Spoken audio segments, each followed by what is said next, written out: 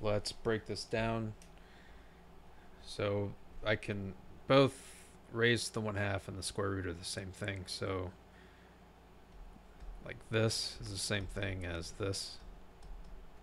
And I can rewrite this as just square root of 24 x to the 5th z squared over 12 x squared z squared.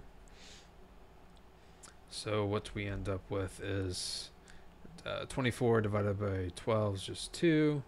X to the 5th divided by x squared. You subtract exponents with the same base, so we get x cubed.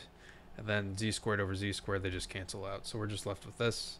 So square root of 2x squared times x, that's the same thing as x cubed. And the reason I did that is so we can pull this out, the x squared. So we end up with x times the square root of 2x. That's it. All right, I hope this helped you out. Appreciate you watching. Have a great day.